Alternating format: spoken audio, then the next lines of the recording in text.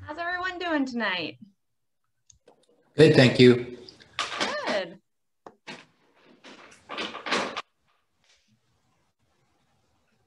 Was it a good refresher for you, Milo? Well, yes. I mean, the whole course? Yeah. Yeah. You need to practice it all the time. Yeah. Because I still got stumped. I had to go to your video several times. Yeah. Easier the second time around, though, right? It is easier the second time around. Okay, that's good. Even though you told me I was the best student you ever had, I still need a little extra work. Well, it's always good to keep practicing.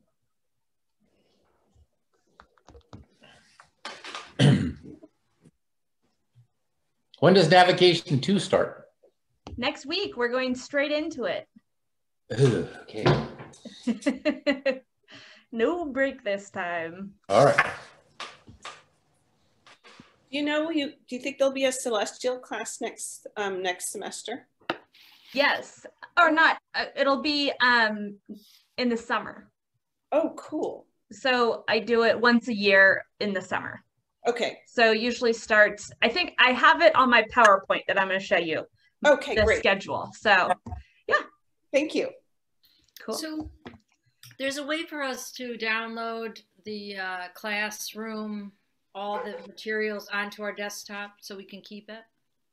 Yes. So all of it is on PDFs and you just download it or save it on your desktop. So at some point, though, if we don't do that, it'll go away. Correct. Okay, so I gotta make sure I'm doing this right now.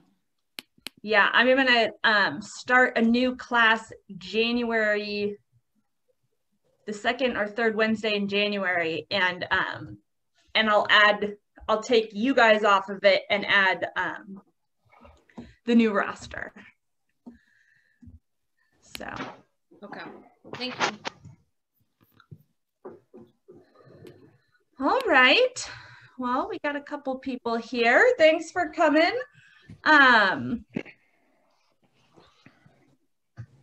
Let's see. We'll start with my little, it's a short PowerPoint. Yeah. And then I'll go in for questions on the final. Let's see, let me share. Oh, it's not on the right one. Hold on. There. Okay.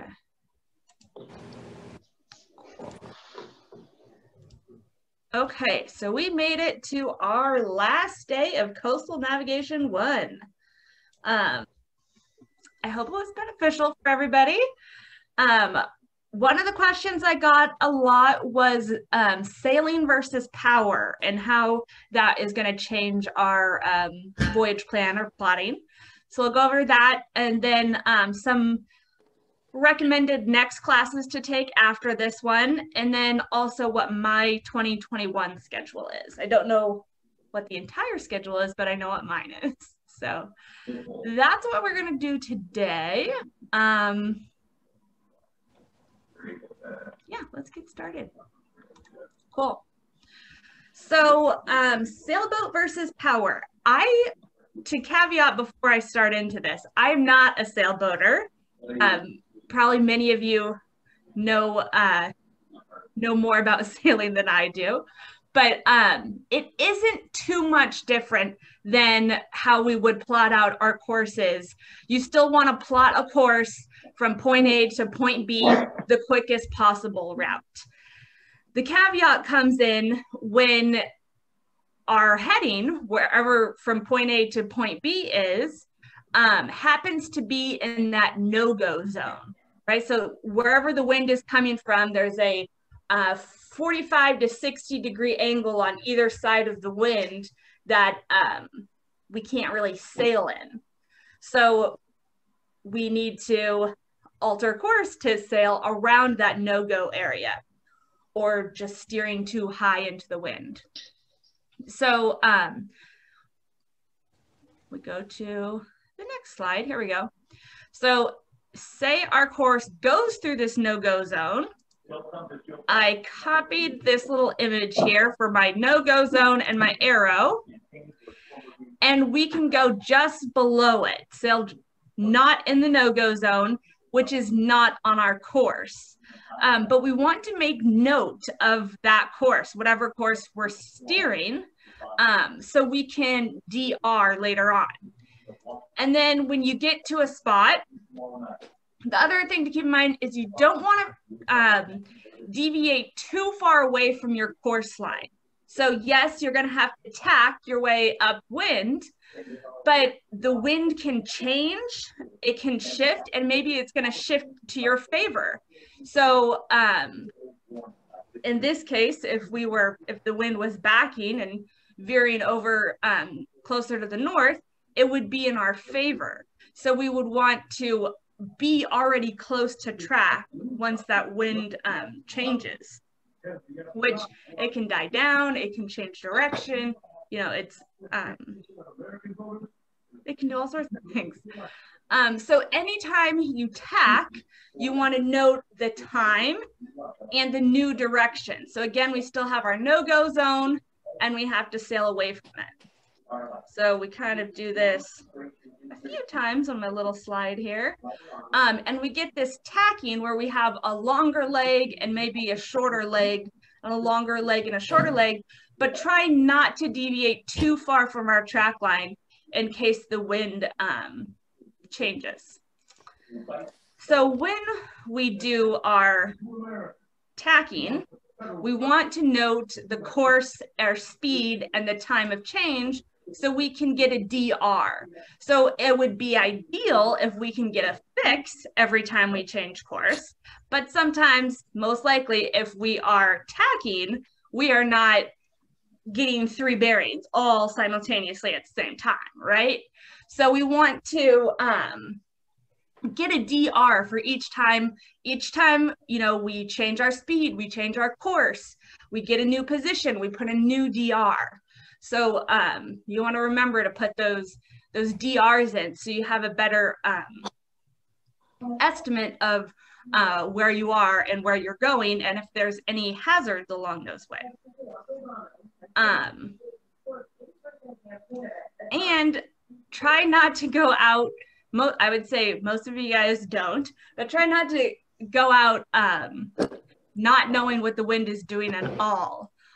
Windy is a great website. Have you guys seen that one?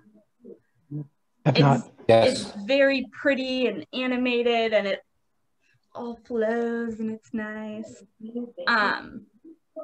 Weather Passage, I used to use Passage Weather all the time. And then just even your National Hurricane Center NOAA website has tons of weather maps. If you're actually looking at those lows, those swell heights, you can isolate what you want to look at, water temperature, all sorts of different things on that website. Kind of tedious to go through. Do any of you guys have favorites? I wanted to hear from you guys on weather apps or websites that you use. NOAA broadcast over the radio, like on a loop. Yep. They have their radio broadcast. I have Predict a Wind. Predict Wind? Yeah, Predict Wind. Predict Wind. I'll check that one out. Cool. All right, well, that was kind of my spiel on weather sail. Again, not that different if you are in, you know, 2/3, if you are going 2/3 where the wind is not. It only changes if you are heading into the wind, and you just want to remember to not veer completely off course, but try to stay as close as possible. As far as next classes go, CoNav1 is starting next week, so same time, 6:30 to 9:30. Zoom, just like this, Google Classroom. And that is starting next week. We are going to be covering new topics. So we are kind of moving forward. We're not forgetting what we've learned in this class, but moving to set and drift for the first 2 weeks, and then calculating tide. We might get to calculating current, but we mostly focus on tide. They are very similar. And then the last day we do a voyage plan, and then GPS. I do a little lecture on how GPS works. So even if you're not completely comfortable with all the topics that we covered in this class, we kind of just build onto it, right, in CoNav1. We will be, plotting Latin long, course and distance, DR, a little bit of compass correction,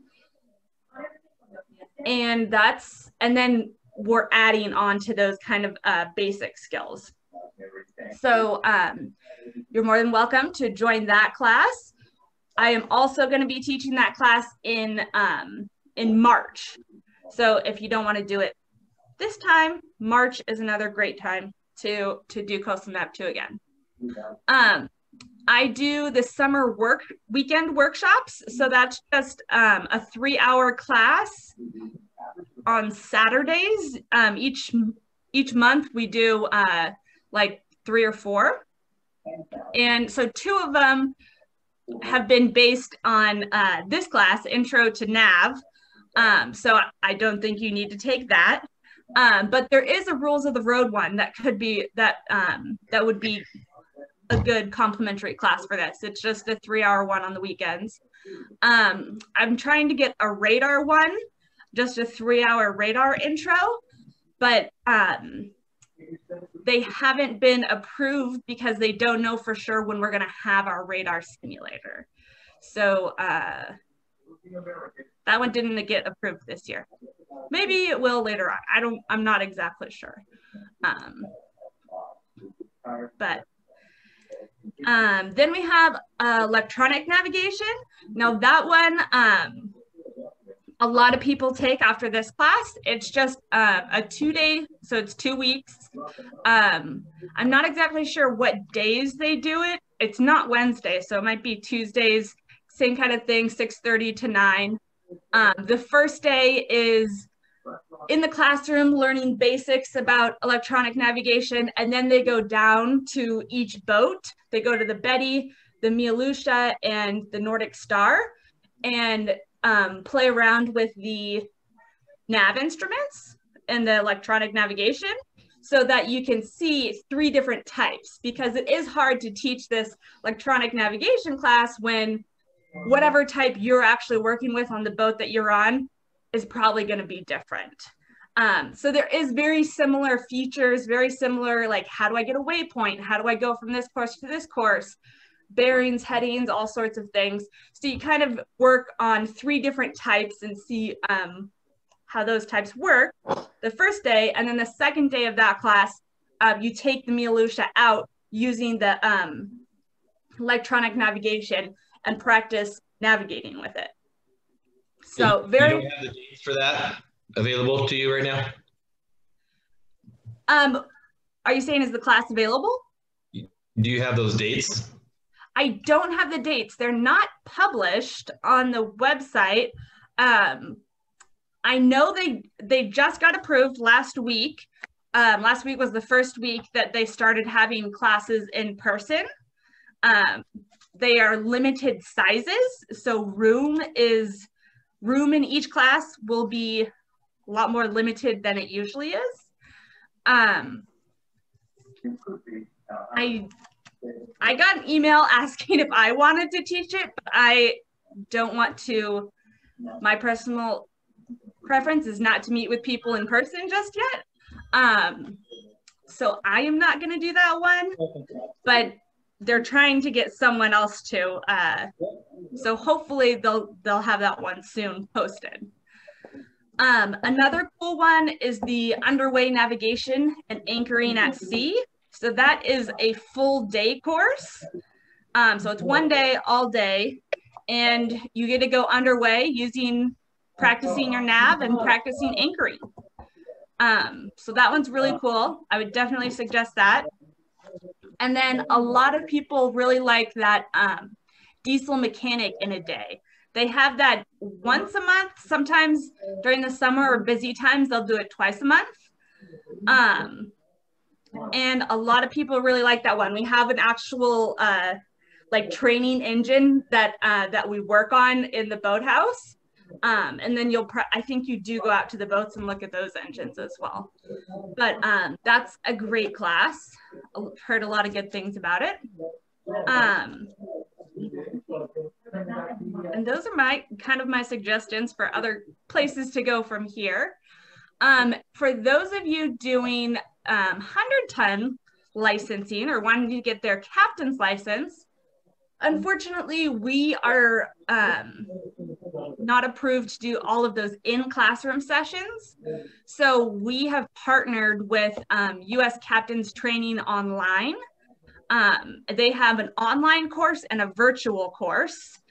So you can do all your training, all of the different modules online. So online course, you just do it on your own and watch videos and PowerPoints and things. The virtual class, they meet twice a week in person, or not in person, via Zoom. And so you get to ask questions and stuff that way. So that's really cool. And then you can test. OCC has partnered with them to take your final exams to test at OCC. So we are their proctor, and I do tutoring for that. If you wanted extra tutoring, I can definitely help you with the 100-ton license. Again, for me, I do everything online this year. So in this format. But I know some of you guys were interested in the 100-ton, so definitely check that one out. And then for me, these are my classes. If you're interested in still working with me, my plan is to continue doing online until we have a significant change in our pandemic. I have a compromised immune system and I'm just being cautious. So all of my classes are online. OCC has been okay with that.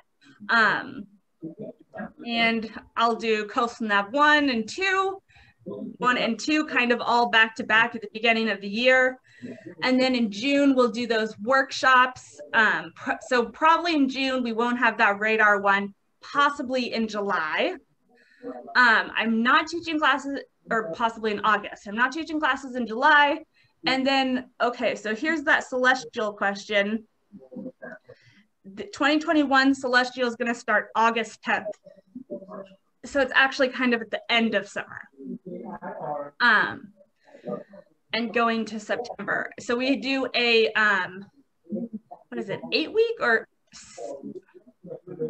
6-week? I don't know how many weeks that is off the top of my head. Lecture like this.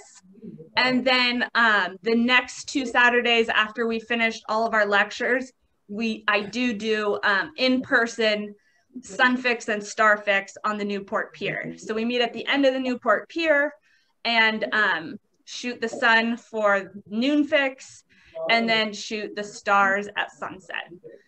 And then we have a follow-up Zoom following right after that. So that's a celestial course, and then we'll do the fall CoNav 1 and 2 session again. So that's my schedule. I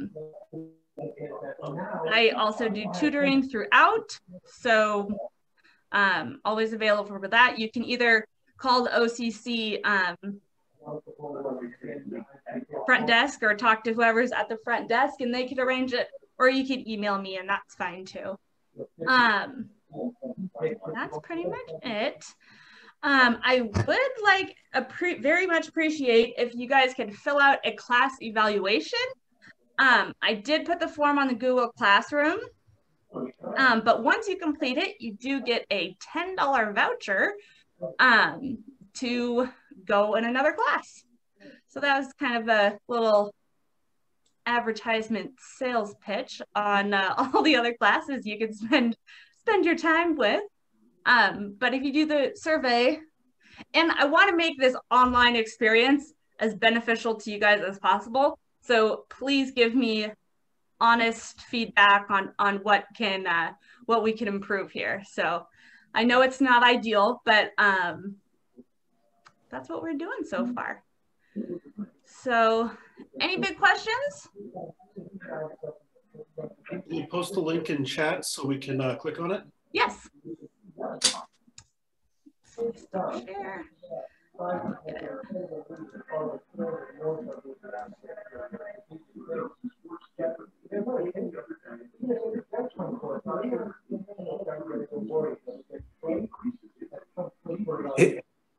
Hey, would you mind if you're not talking, putting your stuff on mute? It's hard to hear.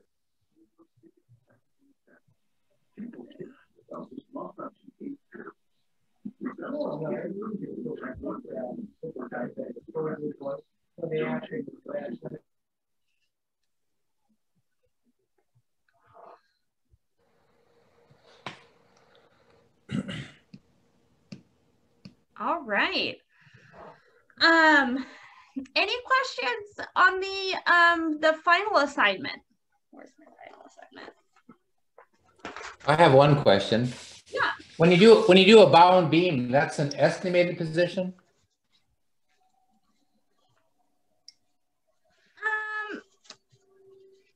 It's not quite an estimated position because we are creating two LOPs, a distance and a bearing. So that's not really an estimated position, but it is. They like a running fix? No, it would be a fix because we have two LOPs, or yes, fix. Kind of like a running fix. Well,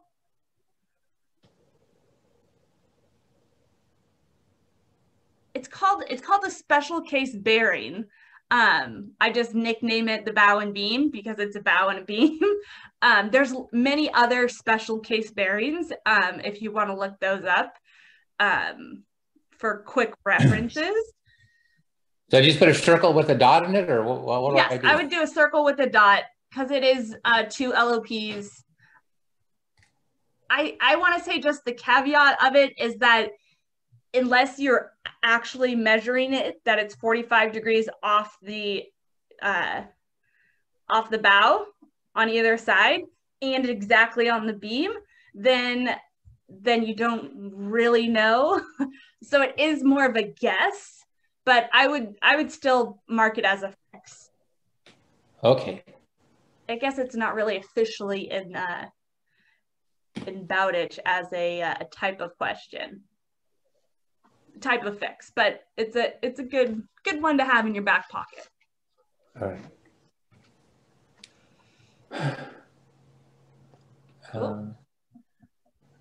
I didn't really have any questions, but I mean I had to go to the video for the running fix and the bow and beam.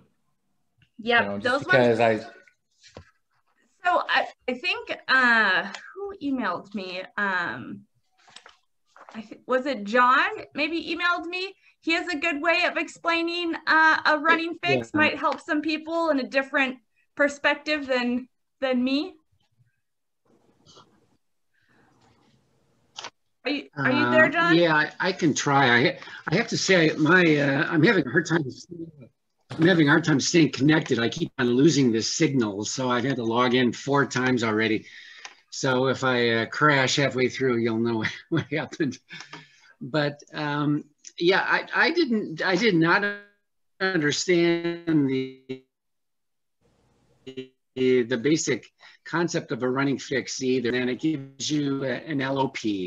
And then I didn't understand the rationale of advancing that a particular time period. But what finally made sense to me is that I kind of realize that once you've taken that first LOP, that you can select 2 or more locations on that LOP. And if you assume that your direction and your speed stays the same, and say it's half an hour, then half an hour later, you can move that, you know, further down the map. And then if you connect those 2 points or those multiple points, that will give you another bearing line, which is parallel to the original one, but it's just been advanced into the future. And then you take your second LOP, which can either be on the first object or on a second object, and you now have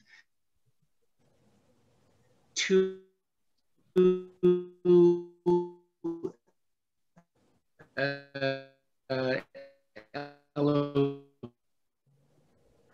You're breaking up there a little bit, John. You have 2 LOPs that then cross at the latest time.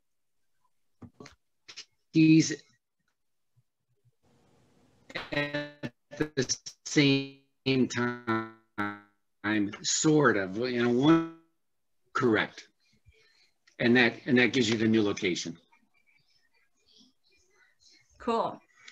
Thank you, John. So you're kind of wincing, like maybe I confused you. Does that make sense to anybody? I try to explain it different ways, but hopefully you guys are getting it a little bit more. All right.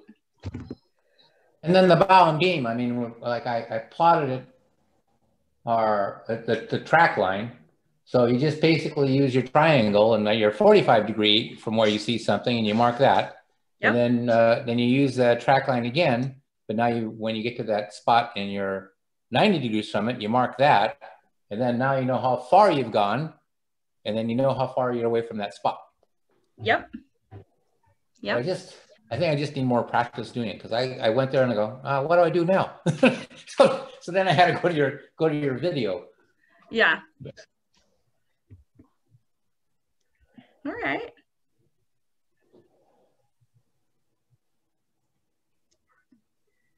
Let's see. Hey, Bree, the final assignment that we completed for today. Yeah. Did we, and I apologize because I could probably dig through the email and look, did you send the answers as well? I completed it, but wondered how we would check it. And I thought, well, maybe you already sent us those. Shoot, I did not send them to you and Kim. Sorry. Oh, okay. I will send them right now. Okay, thank you.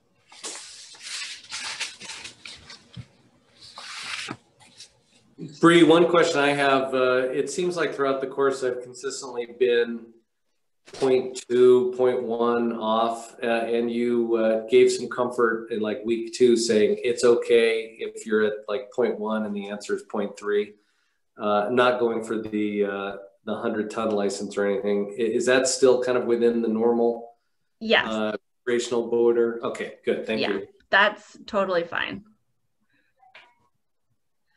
If anyone here is doing the 100-ton exams, my recommendation is to plot it everything like you would, and then if you can't figure out which one it is, I like to plot, you know, choice A, choice B, choice C, choice D on the chart and see how they compare to yours, because they are actually more spread out than you think when you're just looking at numbers.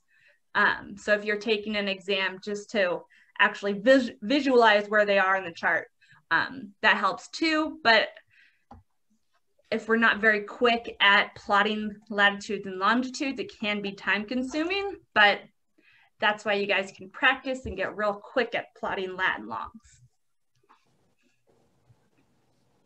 Yeah, I do have a question, but it's unrelated to the final assignment.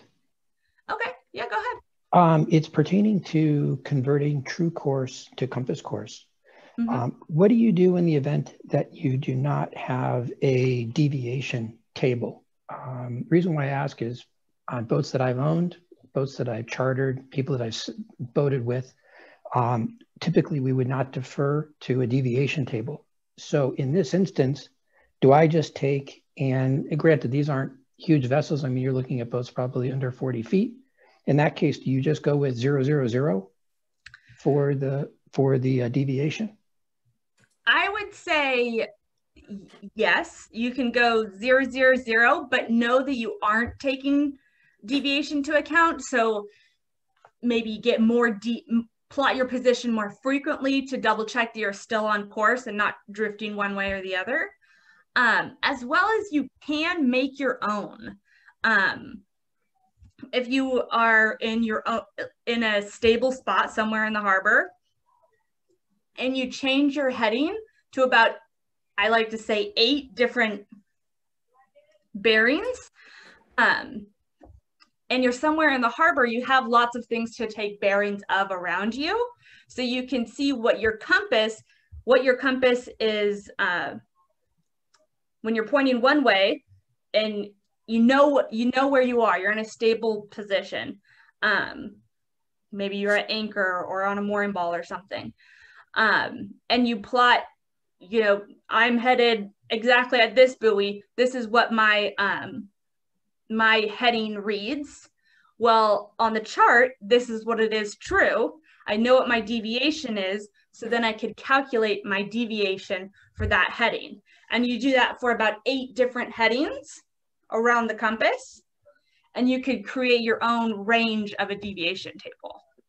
Okay, thank you. That's called swinging the ship. Okay. Or I guess it's not a ship, a boat. Yep. Thanks very much. Yeah. Okay. Still working on that email, Tim. Hold on. Okay, thank you. Yeah, I was looking to see if I'm going to print it and check. I've done the homework in advance. I want to see if I made any errors so then I can ask you what I did wrong. Okay, hold on.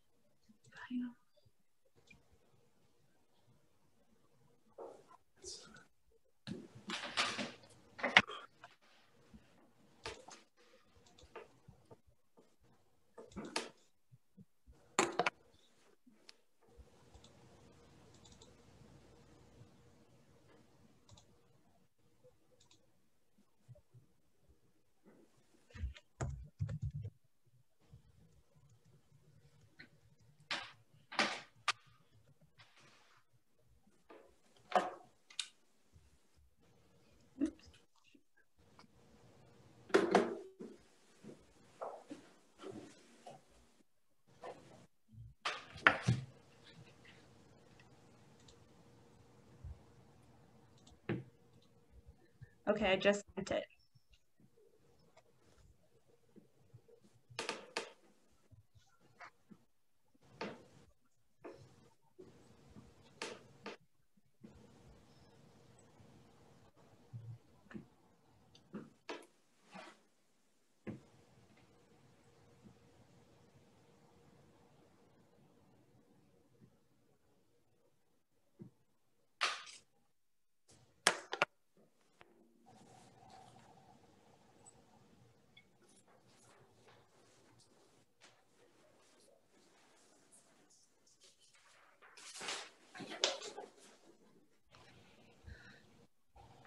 Well, I don't have any new information for you guys, but I will be hanging out here answering questions for the rest of the night.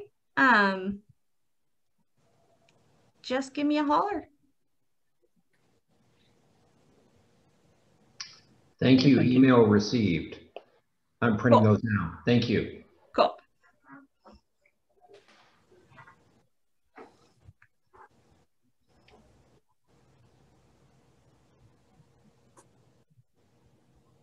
So for CoNav1, what additional materials are we going to need? So the only additional material I would say is a radar plotting sheet. Can we see that? There we go. Yeah. Okay.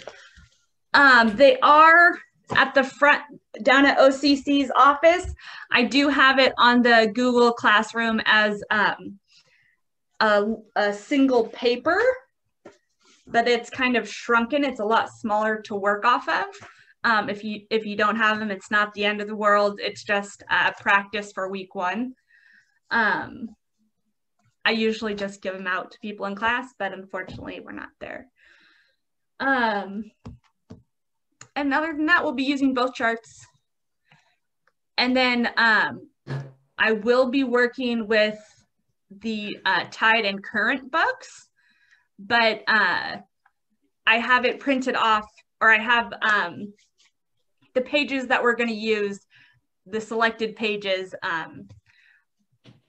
already printed out that you guys will get in your packet. I think they're going out this week. And then I did put a lot of other questions on there from just Coast Guard questions for practicing set and drift and calculating tide and current. However, with the Coast Guard problems, they use the 1983 tide tables, the 1983 East Coast tide tables. So I'm sure you don't have those. And so you can get those, but I also have the digital PDF version of all of those tide tables as well. LT. So you don't really need anything. You have it on PDF, but some people like the paper version. Okay. And the new books that you mentioned, is there relevant information outside of the chapters that you're recommending that would be worthwhile reading? Or is that, take or leave optional style?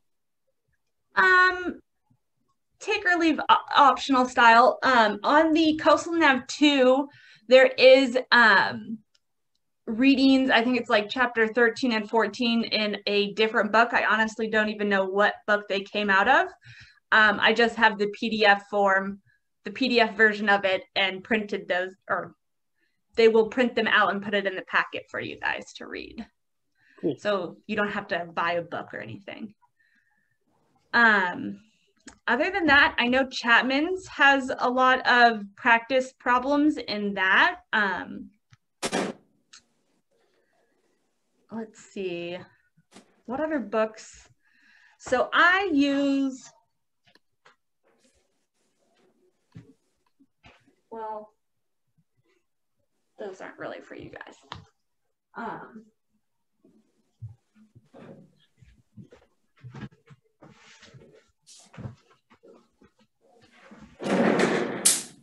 Oh, this is so annoying.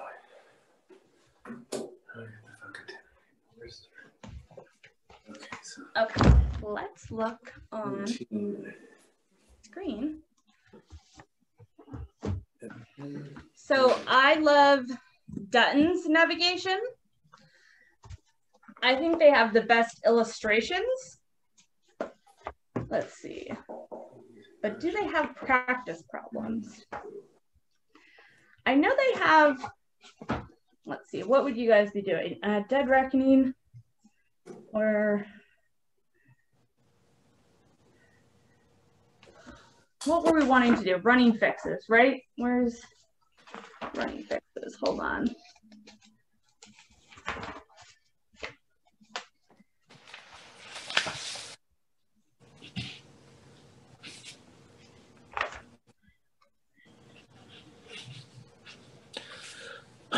130, 131. And 10:55, I see gay headline. Okay, so like this one, this is Dutton's. They have running fix, an example, and then they have a solution. So they don't have it like written out, but it is just a random ship is on this course at this speed, light bears this, blah, blah, blah. So it kind of works out different examples and solutions just in text. So that might be helpful for you guys. And they do that on a lot of the topics they cover in Dutton's. Chapman's,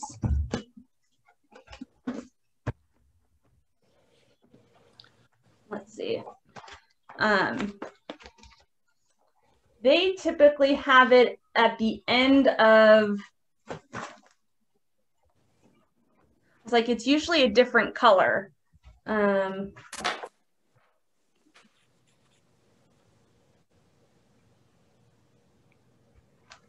me go to an actual navigation chapter.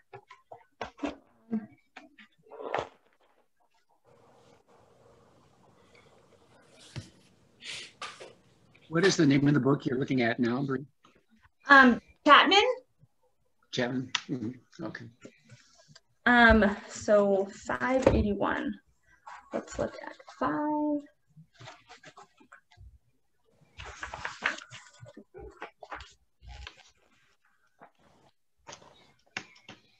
Got weird, bring the thing down, right? So right here. Yeah, they have okay, so I knew they had at least tied and current problems in Chapman's. So they have examples, problems, and solutions using what you have in the book, in this book, to solve the problems. So it's just kind of like a few at the end of each chapter. And then my last one here. These are the, they call them the Murphy guides. Murphy is the author. I guess that's why they call them the Murphy guides. But these are the Coast Guard license exam questions. So it's literally just, these are all chart plotting questions. It gives you a deviation table, a position, gives you bearings, and asks you a question. So all of these are chart problems and questions, multiple choice questions for the Coast Guard training charts, which are not what we used in this class. But you can get them for like 15, 20 bucks. Probably at OCC, but I know you can get them online for about 15, 20 bucks each.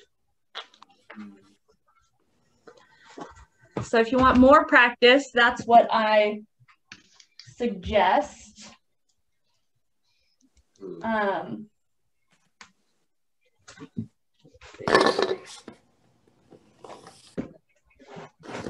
Books I like. This is Rules of the Road. Your typical Rules of the Road book looks like this. Hopefully you've all seen one of those before. But this Rules of the Road book is a little bit different. It has all of the rules. So if you could see, we have the, this book, let me get to something like this, is divided up where you have international rules on one side, inland rules of the road on the other. So for every page, international, inland. In this book, you have the actual rule for international and inland. And then on the other page is kind of a layman's explanation of what that rule means. So they have little diagrams to help you explain it, to just kind of break down the rules in more everyday terms instead of the legalese that sometimes when you're reading the rules it sounds like. So I do really like this book for Rules of the Road. I don't really know if this one is really prevalent to you guys, but the watch standing guide for the merchant officer.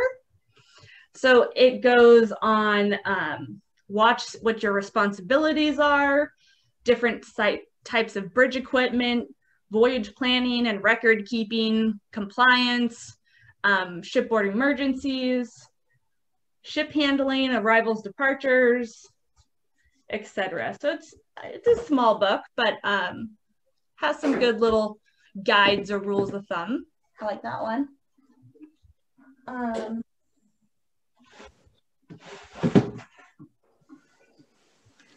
And then this guy is the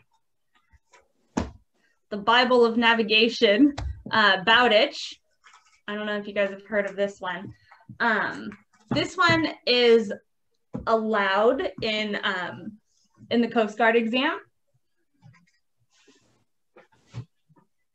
It's actually this one that's allowed in the Coast Guard exam. It's the small one, which is volume 2. The big one, volume 1, has just tons of information about navigation. Great book to look through. It is kind of wordy. If you were to pick between Bowditch or Dutton's, I would go with Dutton's. It's a little more user-friendly. But online, there's like the out-of-date editions or older editions for pretty cheap of any of these books. And those are great. You don't need the latest edition of anything. So get an old edition for pretty cheap, and that's a good deal. If you guys, if you're looking to get a nautical library going on. Cool, thanks. Yeah. I don't know what else. That's what I got for you, really. So when you were talking about the other courses, how do you know what the school is actually doing for the pandemic so that we don't risk lives by going there?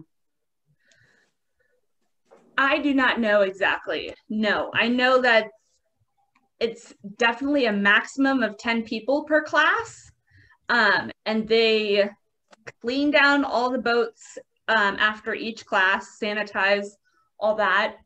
I haven't been down there in so long. I don't know exactly, if they have something set up to do the kind of lecture things in the outdoor environment or what. All of the in-classroom stuff that I know of is still online. Okay, that makes sense. Or not at all, I guess. Yeah, it's either been canceled or online, like in this format. So, cool. Yeah. Bree, thank you very much. You're welcome. I went through everything and it was close enough that we're still alive. And good, that's good. We got there on time. So thank you, and I'll look forward to seeing you next week. All right, sounds good. Have a good weekend. You too, thank you. Well, I'd like to say thank you too. It's a lot of information, but it's surprising how much we learned. And I actually kind of like this format because I can spread out all over my kitchen table. So it kind of worked for me. Good, I'm glad. Okay, but thank you again, and I'll see you next week. All right, thanks, Mila. Have a good one. Okay, bye. Thank you, Bree. I'll see you next week as well. All right. Bye, Tier. Bye. Thanks. See you next week. Bye.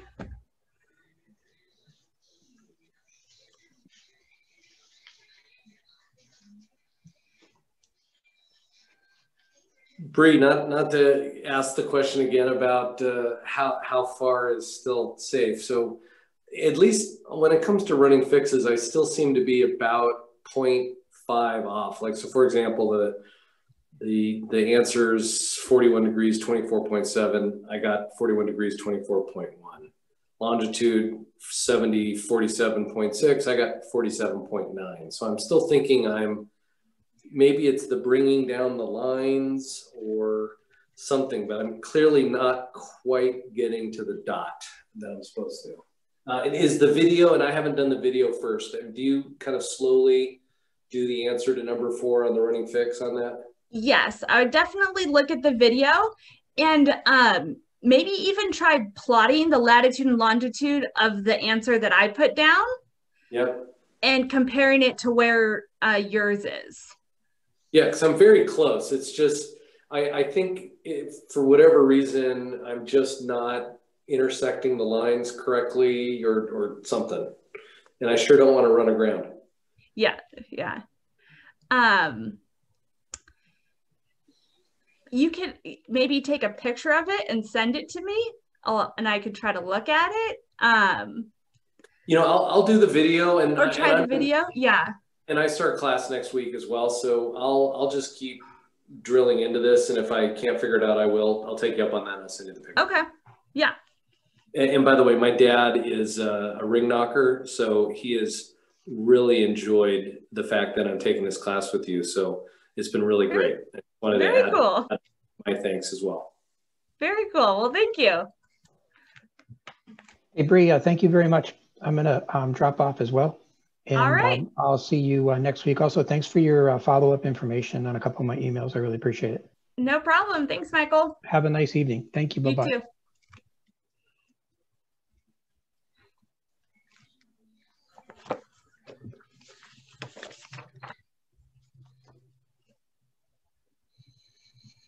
Hi, Bree. It's Shelley. Hey, Shelley. I had a nice time in the classes. I definitely have a lot of studying to do. But I was going to ask you, do we get any type of, like saying that we took this class or anything?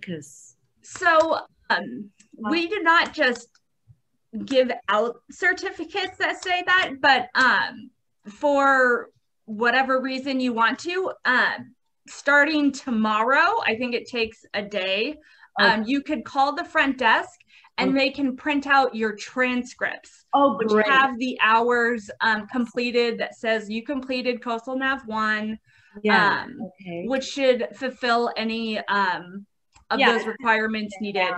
So it's just kind of a copy of the transcript. So it's not like a fancy certificate. Yeah, I got mine for Florida already. I already took that course online, but it was really simple. It's just the basic, rules and all that. Okay. Yeah. So, okay. Yeah. So I would wait a day. Oh no, I'll wait a while. Yeah. I don't have to have it immediately or anything. I just wanted to add it to everything else. It's good for insurance too. For sure. Know that you're, Yeah, or if you're going on a trip and chartering a boat or something. We're in the, we're going to be buying and living on a trawler. So very cool. Adventure. Yeah, so they're going quick. People are buying boats left and right. It's unbelievable. All the good ones go quick.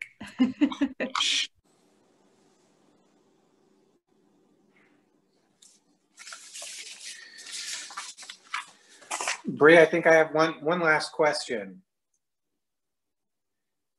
And that's, how hard is this to do when you're actually out on the water? I feel I get most of it. I can get to the right answer, but it takes me a long time.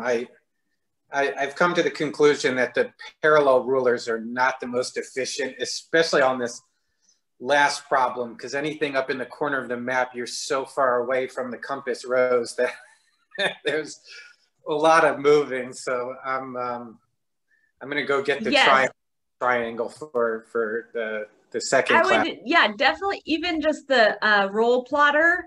The parallel rulers are just sometimes very awkward because you have to use both hands, right? And yeah, but you get better and better at it the more you practice, and keep practicing when you're out at sea, even when navigation isn't a huge priority for you. Practice, you know, plotting your Latin long from the GPS or whatever it is, and it'll definitely get easier and easier. So it's possible to do it underway. I know it seems impossible sometimes, but you can do it. Yeah, that's my biggest fear. Is there's just by the time you get all the calculations done and you've already moved pretty far from where you were when you took a fix. And I do remember an experience I had trying to do this while we were underway in somewhat rough seas on a sailboat. It's very difficult to make any straight marks on the paper. Yes, it can get very challenging. And as you keep practicing, you kind of learn those little shortcuts for you, you know, like you may be waiting until something is at an easy, you know, 040, you know, solid 090 line you can draw in. I always do my times on the 6 minutes, so I can do a 60D street quickly in my head and I don't have to go to the calculator for it. And just kind of being really precise when you need to, but kind of estimating when you can, just to save that time and that stress when you're out there. You kind of create your own little shortcuts along the way. Yeah, I see that. To learn, you know, by the book and then create your own shortcuts. You know what I mean? Yeah, and I imagine if you have GPS that you're doing this as a backup, or doing it before you're underway to plot the intended course. But your first slide tonight, or the second one, was right. With a sailboat, you're never really on a straight line for very long. So it's exactly. It's an interesting problem to think through how you really plot your course to handle the wind. And once you get out there, it sort of changes the plan as well when the wind shifts. Yeah. All right, I'll sign off too. I really enjoyed this class, and I'm registered for the next course. So I guess I'll see you next week. All right. Thanks, Greg. Bye. Bye.